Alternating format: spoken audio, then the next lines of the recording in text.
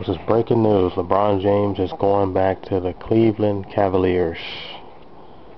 And I told everybody this was going to happen, but no one believed me. So now people can see it for themselves. I knew it had to be that way. There's no other team that LeBron James was going to be able to afford to pay him, and he had to go back to Cleveland. He can't go anyplace else. He had 2 rings with Miami. There was no way that LeBron James could go anyplace else, and I'm proud of that decision. He's got to go home. It doesn't matter what the fans, what they say or how they feel about it. He had to go home. He had to go home to Cleveland and rebuild his reputation. And so people are going to make fun. Again, this is going to be another big drama situation. I'm sure there's going to be a lot of fans that's not going to accept him. But Cleveland is his home. You know, he has the right to go home and play again.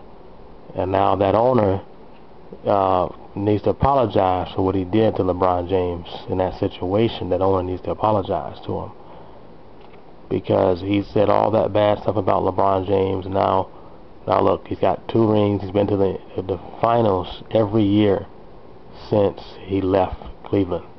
Every single year. And so I'm very proud of this move, and I hope LeBron James succeed and eventually be the best basketball player in the world. Hopefully he stopped hanging out with Jay-Z and those kind of people, but you know, I hope he be the best basketball player in the world. He's way better than Kobe Bryant. He's doing very well. I won't say he's better than Jordan yet, but he's definitely better than Kobe Bryant, because LeBron led his team by himself. Kobe can't do that. He couldn't lead the Lakers by himself. He did Gasol and certain people, and he was leading his team every year close to the finals while he was in Cleveland all by himself. And once he had just a little bit of help, Kobe needed 4 or 5 people to help him while he was taking a break or whatever. LeBron would be on the floor all the time while he was in Cleveland. And in one game, in one instance, LeBron James had a meltdown. He almost passed out back in 2008, 2007, 2009, one of those years. But this definitely is a good move. He needed to go back home. And I hope people learn from this. You know, I hope that the people of Cleveland learn from this. This is a good step in rebuilding, because Cleveland is not doing well since LeBron James left. The whole market, everything. So he's got to go back, and this time he's to sign a 10-year contract. A 10-year contract. And let that be the last time he leaves them. If he leaves again, no one should take him. That should be the end of it. If he leaves again. So he had to leave.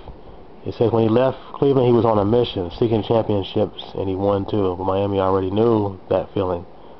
Our city hasn't had that feeling a long time, and I'm just reading from the breaking news here at the bottom of the screen. And he needs to bring that trophy to Northeast Ohio. That's what it said. Owner Dan Gibble, I've met with Dan face to face, man to man. We've talked it out.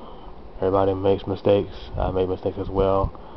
Who am I to hold a grudge? But the fans call James a coward and mocking his nicknames when he left. Now this is what the owner said, and they both need to make up for what they did, and let's get past this. LeBron James belongs in Cleveland. He does not belong anyplace else. He doesn't belong in Miami. He doesn't belong in Phoenix. He definitely doesn't belong in LA. He belongs in his hometown, and I'm proud to see him go back.